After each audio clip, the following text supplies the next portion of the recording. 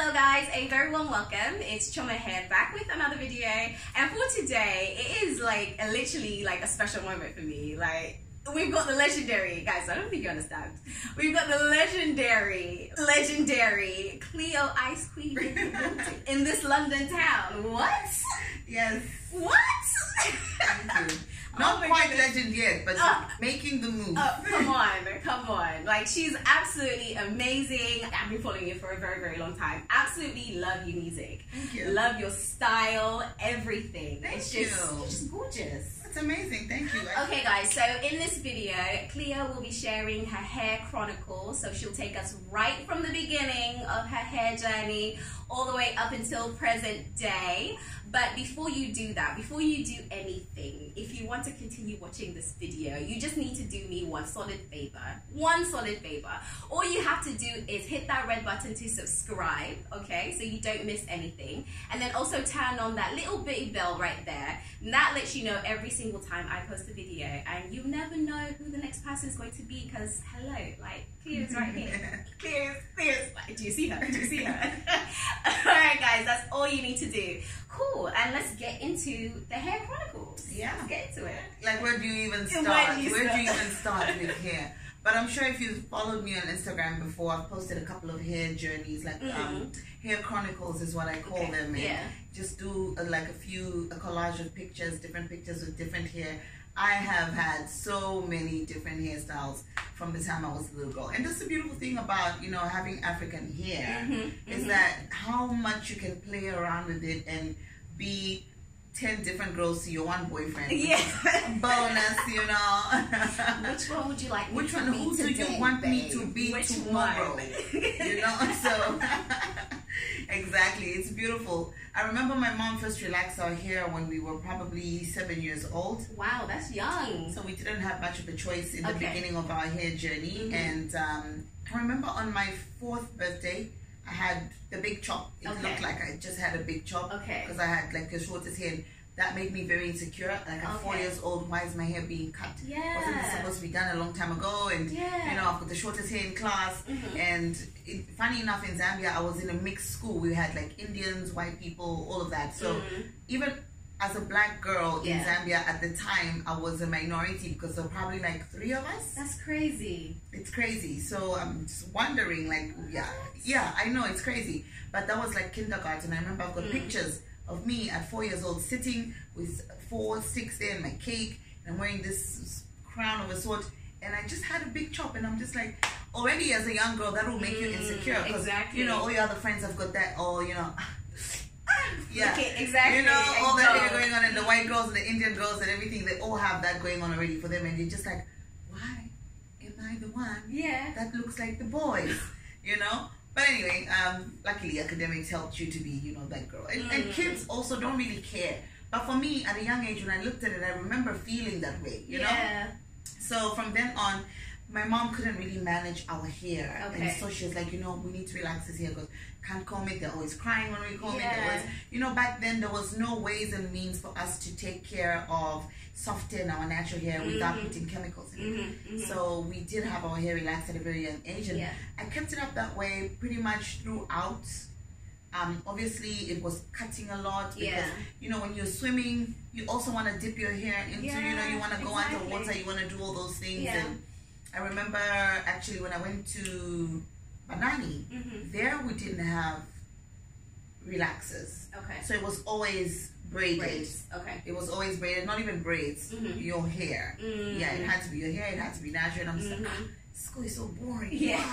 Why can't we just like do, you know, long rasta?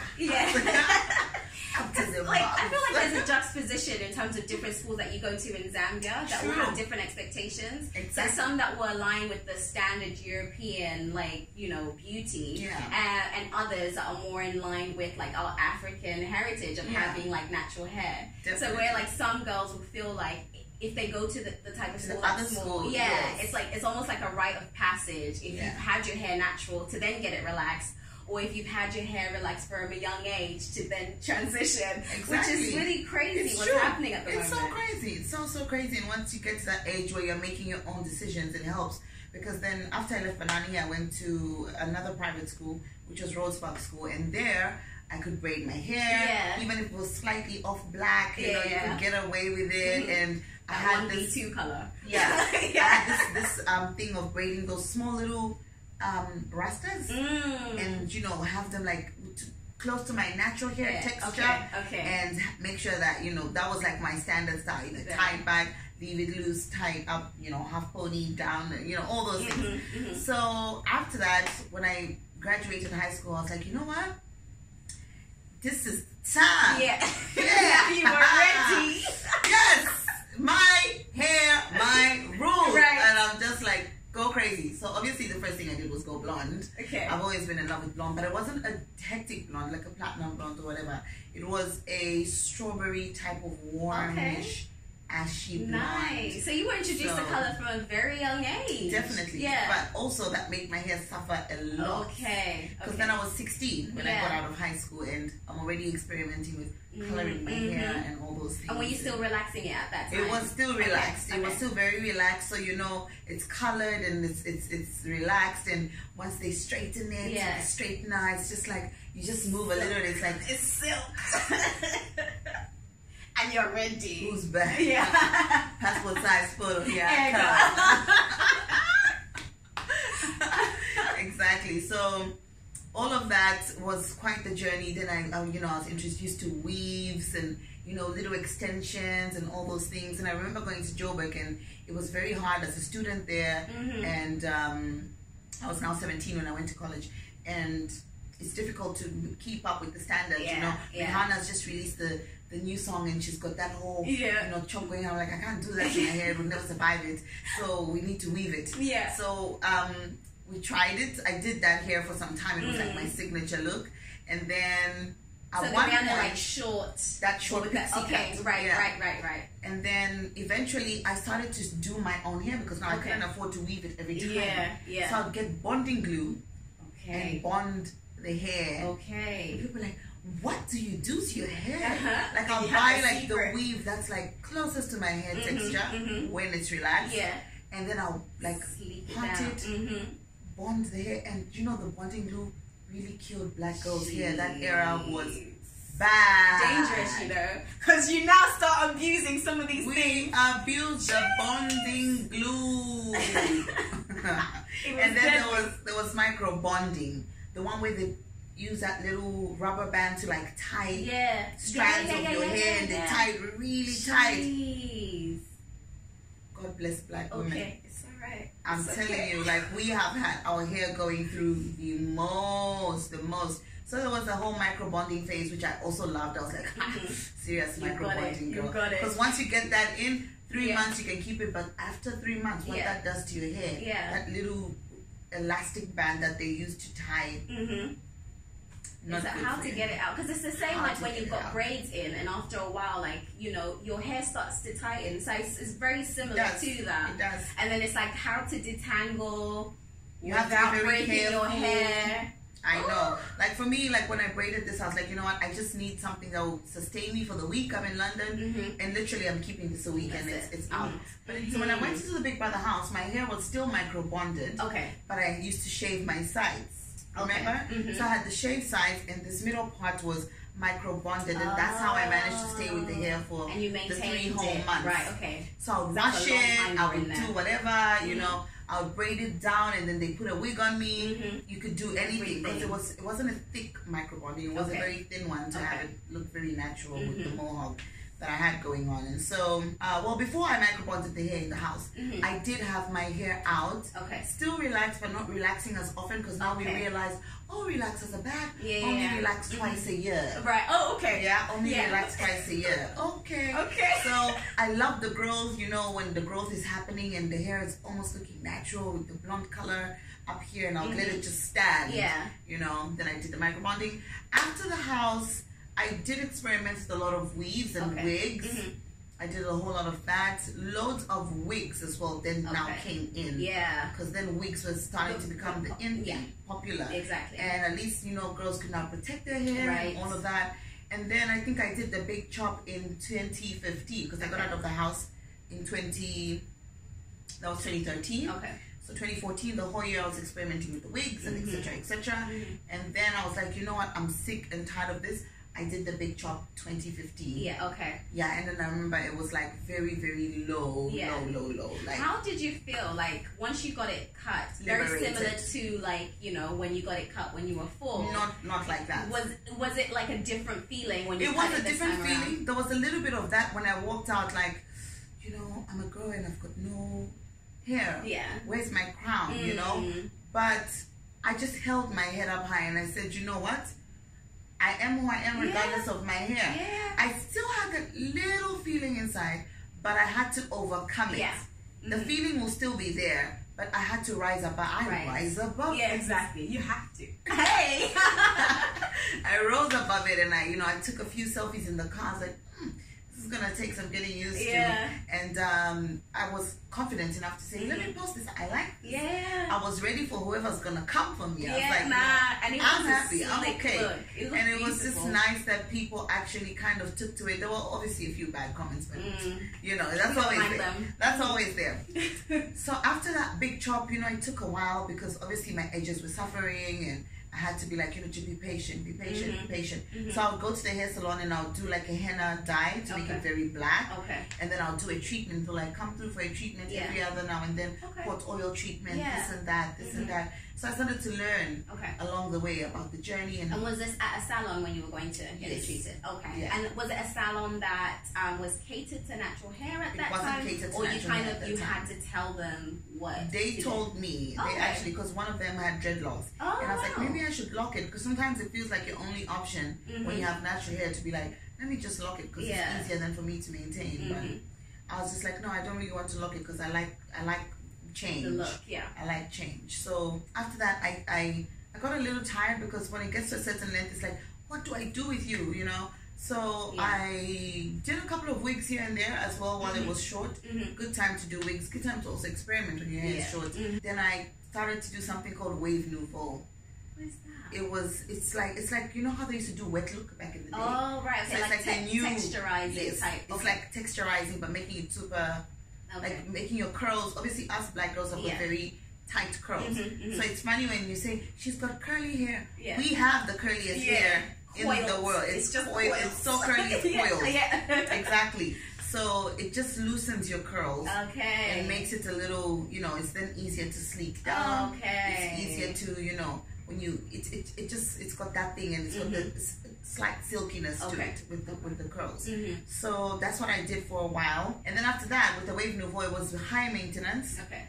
And eventually the hair starts to fall. You literally like. So I did another chop.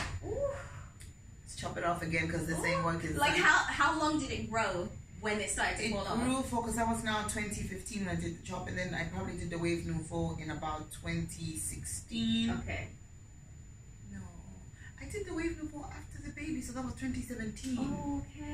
So that was 2017. Yes, it was 2017. I was doing braids before that, braids and the wigs and the natural hair. So after the wave nouveau, I probably only kept it for a few months before I did a chop again. And then immediately just dyed it blonde. Actually, no, I did the chop. This was early 2018 then. So last year, beginning of last year. Beginning of last year. Can you imagine? Wow. Okay. Not long, not bad, eh? Okay. So I did that, and then it was black for some time and short, and my sister was like, Ish, please do something about yourself. You are a star. I'm like, excuse me, I don't care. I don't care. Have it how they will you take want me it. how they want it. No, please. You know, like, it be your own family, bro. Before you hear it from anybody. It's true. It's within. Oh my goodness. It's always within. She's like, honestly, I can't. When are you dyeing your hair? Okay. I'm just like, Ish. Okay, you know, like, okay, fine, okay, I need some character, cool, let's go do this. Because then I had it black, but, you know, only in the gym or around family, out and about, I'll still put on the wig. I'm like, so what's the point if I'm still going to be putting on these wigs? So, not that I don't like them, I like them. Yeah, exactly. But I don't want to depend on them. Right, that's the difference. So then, I did the blonde. We loved it. It was cool. It was the natural blonde, like the way I was sitting, but shorter, nice and afro-y and all of that. And I was like, I got tired. I get very tired. I got tired. I was like, I need a change. I need something different. I don't want to cut it. I need something different. So as they recolored my hair every 2 weeks now, this was a all African hair salon. Okay. Like all African hair. Yeah, okay. Dealing with African hair, specializing with African hair. They do not deal with relaxed hair. They do not do weaves. Seriously. They do not do wigs. What's the place called? It's called Afropologie. Oh, right. Oh, yeah. Yes. Hello. Yes. It has to be Afropologie. I was like, is there one that I don't know in Zambia? Like, it has to be Afropologie. Beautiful. I loved it there and I've been loyal ever since. So every 2 weeks they were like, come in for a treatment because now that you've dyed your hair, you need to treat it ever so often. Yeah. And you need to shampoo it with the specific shampoo for this color. And the thing about blonde is that it also kind of loosens your curls. Okay. So then when I noticed that my curls are loose, I'm like, this hair soft. Yeah, exactly. This hair nice. And did they do it in the way where it's not blonde, where they don't use bleach? Because I know, like, with some kind of dyes, like, especially if you're going blonde, you have to bleach your hair. We did bleach it first. Okay. And that's why they said you need to constantly come in. Got you. And then after that, they use the dye. Got you. So when I noticed that the texture was a little more silky and my curls were looser, I was like, we can actually, like, you know, let me try gelling this hair. Yeah. Oh, yeah. And that's when you started getting. So that's when I started gelling. Yeah. And it was my natural hair. And people were like, is your hair natural? I'm like, yeah. Yes. Tell them. Are you full black? Yes. There's no Indian. There's no what. There's nothing. There's nothing. This is all black and this is my hair. Yes. And I was just so proud to always say that. Yeah. So proud. But I did tell people that, listen, it's because of the dye. When I dye it, this is what happens to it. But I think depending on the texture of your hair, there's very many different ways you can play with it without letting go of, you know, what your hair has to offer as a natural black girl. Whether you're mixed or whether you're whatever. You know, I've noticed even mixed girls these days want to keep their natural hair. They want to keep it and they only go straight into whatever every once in a while. So from that gelling down of the hair, I was like, okay, we got tired of that. And it started to grow, so it won't hold down for too long. It'll start getting like, and they'll start coming. And then high maintenance one more time. So I was like, okay, what are we gonna do? We did a few wigs, and then I went pink. Went pink in Joburg, and I liked it, but it washes out very quickly. Oh, right. Okay. So another high maintenance thing. I'm like, was that the first time you were going pink, or had you tried pink? Okay, cool. First time. Yeah, thank you. And then after the pink, we did, because the blonde now came out again, so we did the purple. Okay. So I did purple and I did Dubai with that one. That was my last trip to Dubai. And then I was like, this is the perfect time to braid the pink wig because I won't be too pink, but the root will be a little bit purple. And then the pink wig on top. And that's I think that's a good look for London. And so here we are. And then I've discovered there's a guy who does some amazing lace wigs that you don't have to glue on. Okay. You just wear. And he's here in the UK. Oh, cool. So I've reached out to him and he's quite expensive, but it's a good investment. They are, man. Yeah. It's a good investment for me as an artist, a good networking opportunity as well, because I know he's done a few wigs for EVE, the rapper, Stefan Don, Lady Disha.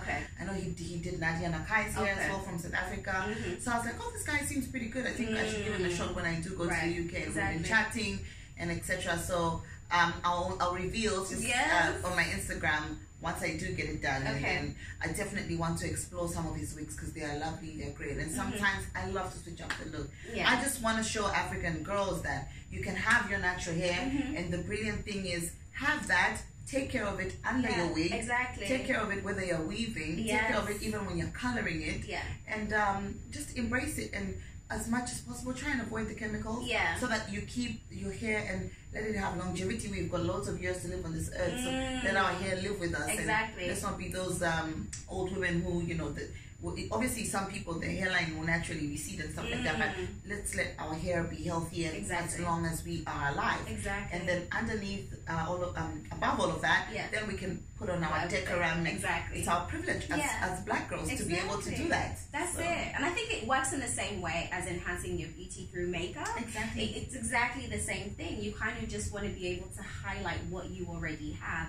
And then the fact that our hair is so versatile as well, you can just do so many things. Like, you guys have seen like Cleo's journey and her hair chronicles that she shared with us, and like through it all, and the fact that you are evolving as an artist, and I think you will continue to evolve, and your look will continue to change, and then your hairstyles will continue to follow suit with that as well. Yeah. Oh my gosh. Can we toast? Yes, we have to. Hallelujah. I've been waiting for this time. This moment. Oh my goodness. Oh, thank you so much for sharing your hair journey with us. It's just absolutely amazing to have you on my channel. It's been a pleasure. We love having you in London. We've been seeing you just go all over the place and visiting different places. So, thank you for the support. You know, it's been absolutely amazing. So cheers to you. Cheers to you. Don't forget to also check out my latest video, which features Jah Prayzah. We're trying to, you know, consolidate the union between us Southern African countries, Zambia, Zimbabwe, Namibia, Botswana, Malawi. You know, if we can incorporate the Lusophone countries as well, Angola, Mozambique, South Africa, Lesotho, Swaziland, everybody, like, let's all show our force and, you know, unite and all of that. So check out my latest video featuring Jah Prayzah from Zimbabwe. It's called Forever. It's a beautiful love song and it's a timeless song. So go on to Cleo Ice Queen Vivo and subscribe and share. You have to definitely check out the video and check out Cleo. I mean, like, if you've been buried under a rock and you really don't know who Cleo is, like, if that's you, if you're the person, right? There's links everywhere in this video where you can go to her pages, check her out, see what she's all about. An amazing, amazing hip-hop artist. And she's homegrown, guys. Proudly Zambian. Yes. What? All the way. Hello. Okay, guys, and that is a wrap from us. I hope you've enjoyed this video. If you have, give it a thumbs up. If this is the first time that you're checking me out or you're returning and you haven't subscribed, go ahead and hit that subscribe button. Also, turn on the auto notification bell. That way you know every single time I post a video. All right, guys, and until next time, bye. You thought so well. Yes. This is such a Zambian thing to do. Exactly. Let's drink alcohol. Because that's what we do, right? I mean, oh, there's a funeral. Let's drink. Yeah. Oh, you cut your hair. We need to drink. Oh, you have a party. Let's drink. Oh, you had a baby. Let's drink. Oh, this should be a song. So basically, Cleo's in town, so